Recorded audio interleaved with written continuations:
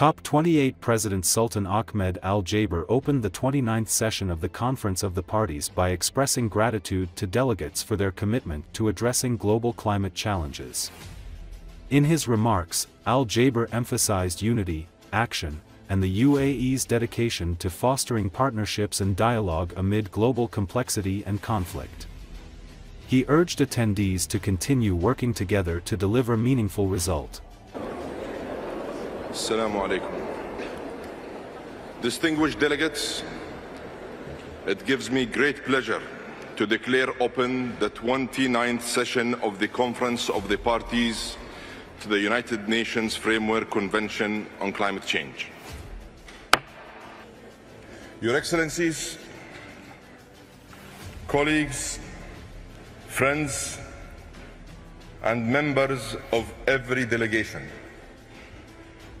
it is a great pleasure to join you here in Baku for the opening of COP29.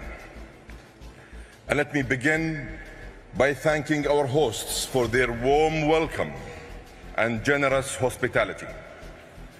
And allow me to extend my gratitude to every person in this room. By being here today, you have all made a choice to make a difference. And as I prepare to hand over the COP presidency, I urge you all to prove once again that we can unite, act, and deliver.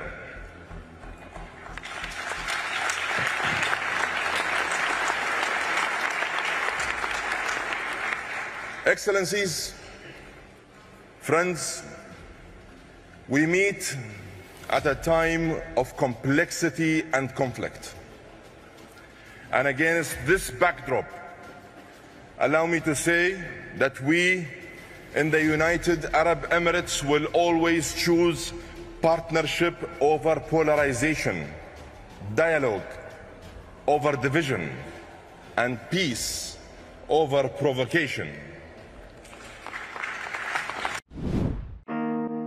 The Ukrainian Security Service and Special Operations Forces prevented the advance of the invading Russian army in the direction of Pokrovsk, Donetsk region.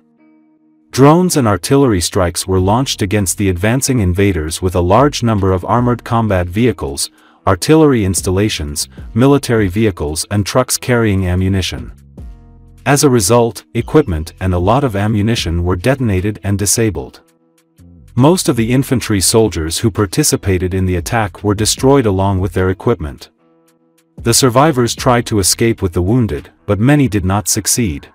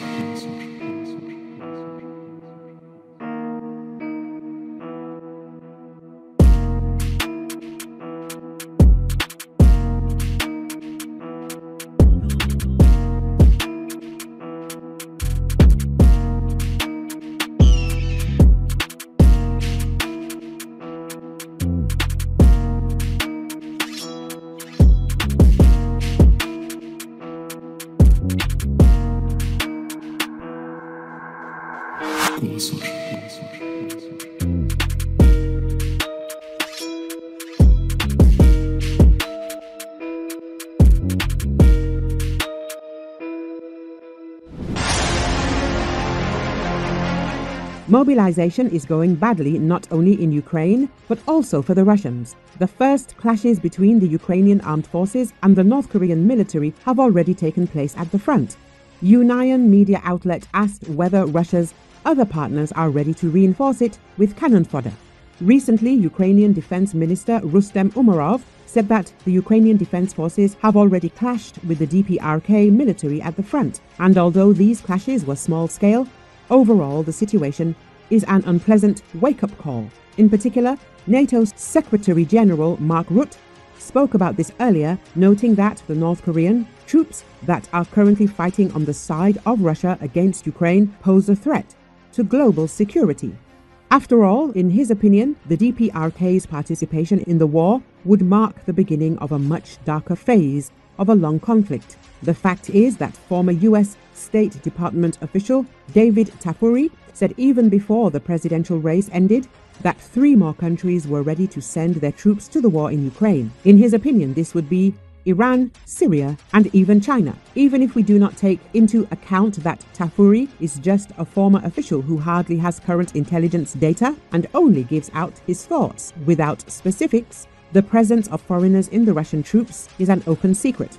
Since the beginning of the full-scale invasion, citizens of Cuba, Somalia, Nepal, Syria, Serbia, India, China, various African countries and the like have been spotted in the ranks of the aggressor.